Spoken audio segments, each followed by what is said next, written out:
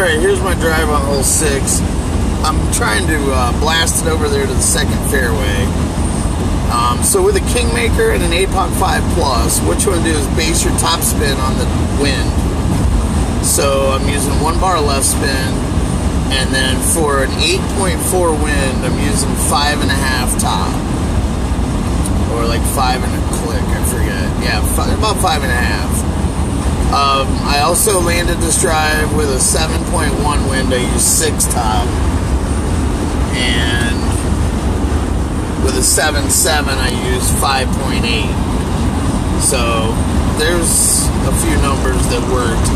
And then you use full overpower, just a touch of baby left curl to keep it out of that bunker on the right in case you hit a great right. Here I did catch a great left, so I was a little bit nervous, but it bounces over, and then just enough top spin to get you where you need to go to set up a nice short iron second shot.